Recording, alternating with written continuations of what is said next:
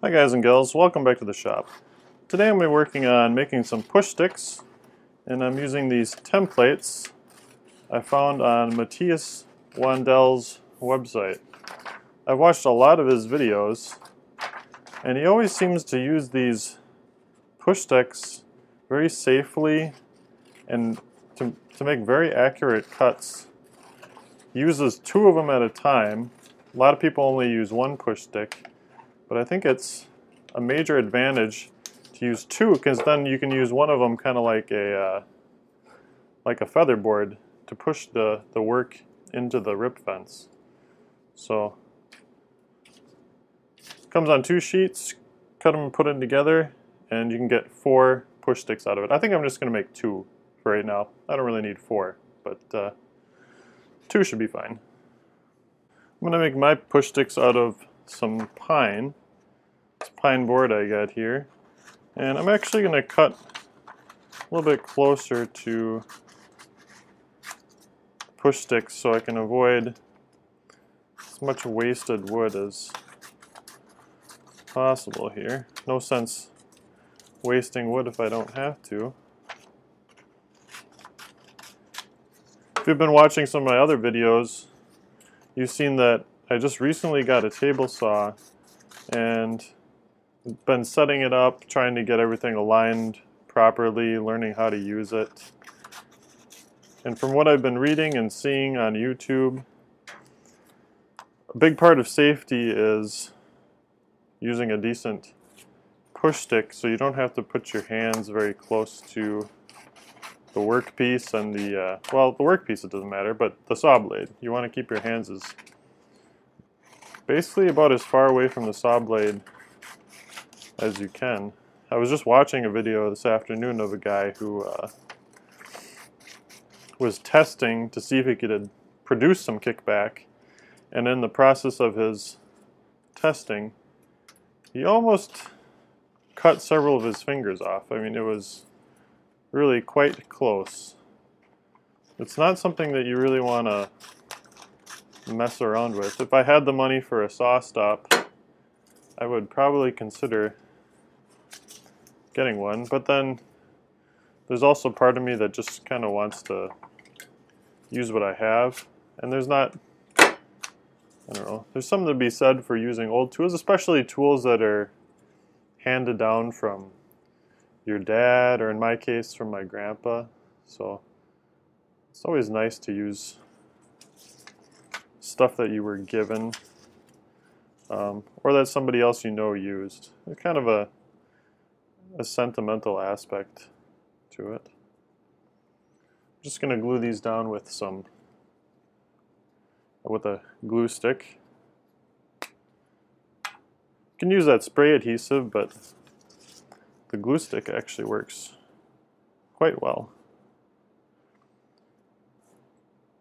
And it's a lot easier to get off because you can just put it where you need it. You don't have to put a ton of it on. Before I cut these out, I'm just going to mark the center of these holes, because the pattern will probably come off while I'm cutting out on the scroll saw.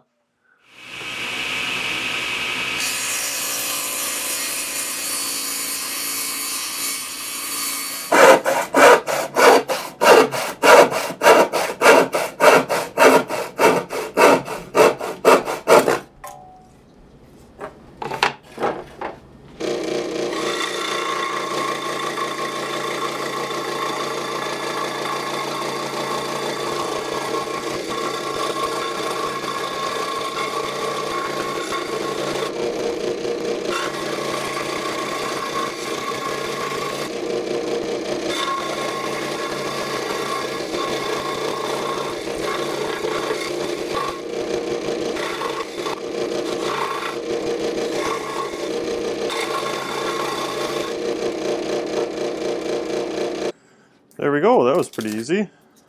It's kind of fun using the scroll saw. You get a lot of stuff done really fast.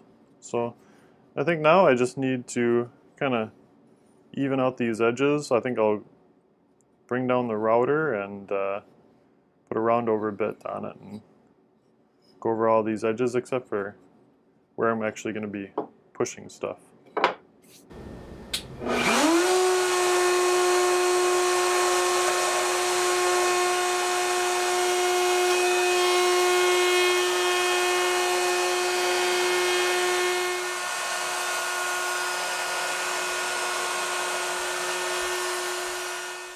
I just need to do a little sanding to refine it a little bit.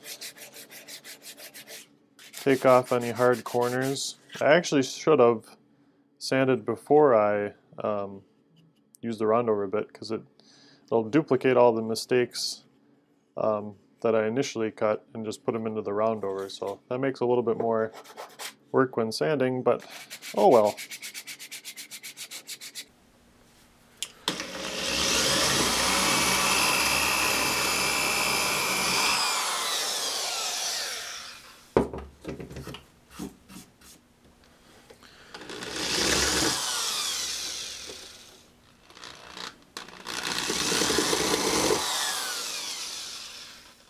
I'm just going to wipe some of the dust off here. Doesn't have to be super clean, but get a little bit of that sawdust off there from sanding. Then I'm going to paint it with some cheap artist paint.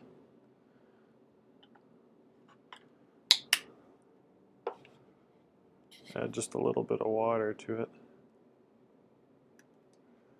Get it a better working consistency here.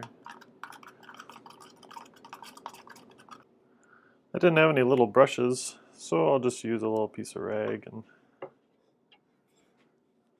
that should work.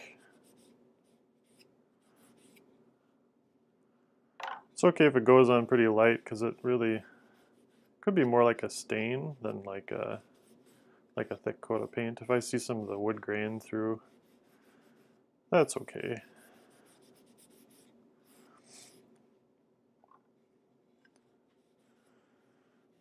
Really the main point of painting it is just when I'm making videos to be able to tell the difference between the piece of wood I'm working on and the tools I'm using. So that's what Matthias always does, and really makes it easy to see what's going on in his videos. Whereas I could see if you just left the wood natural, visually it could get kind of confusing. Especially, a lot of people that nowadays are watching their videos on small screens. Like, you might be watching yours on a cell phone right now. So sometimes it's kind of hard to see what's going on such a small screen. Although the screens are getting awful big now. My wife just upgraded to a iPhone 6, not the 7. She always goes one generation behind. But even that has a much bigger screen than the iPhone 5 she had before. I wasn't entirely happy with the way the paint turned out, so I put another coat on with a small artist brush. It'd be nicer to have a bigger one, so I'll have to go to the art store. And I guess those Taklon brushes work pretty good, and you can get them fairly wide. Now I'm just going to brush on a couple coats of shellac. And the idea behind this is to keep it from marking up wood. So if I rub it against the wood here, it'll leave just a little bit of paint. So hopefully the shellac will help prevent that. Just a couple thin coats to make it look nice too.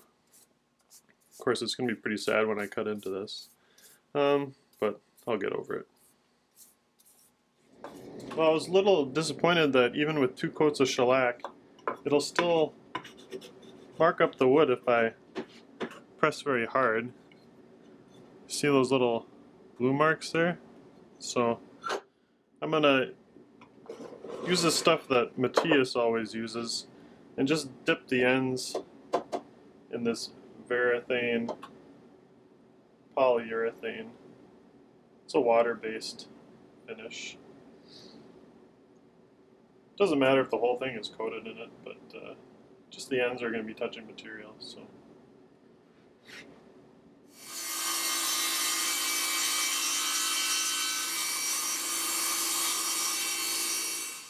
Overall, I'm very happy with the way these push sticks turned out.